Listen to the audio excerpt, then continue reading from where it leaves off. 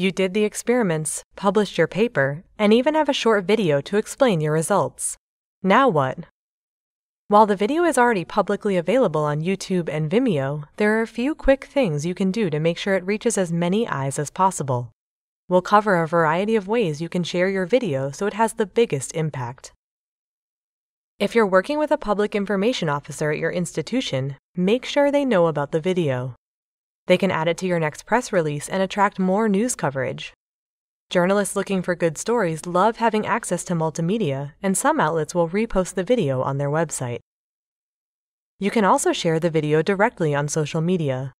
Give your cousin a whirlwind tour of your science by posting on Facebook. Update old colleagues on your work with LinkedIn, and spread word of your research to any interested parties on Twitter. Other good places for sharing your video include ResearchGate and Kudos. In many cases, you can add hashtags or keywords to make your video more discoverable.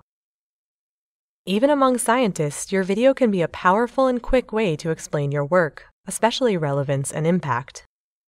Include the video in grant proposals and journal submissions, play the video at conferences to concisely convey the most important takeaways, and embed the video on your lab webpage to help recruit new students and postdocs. Because watching a video is a lot easier than reading a paper, you might find it helps drum up interest from researchers outside your specific field, fostering new interdisciplinary collaborations and advancing your career. So hit as many share buttons as you can and let your video do some of the hard work of communicating your results.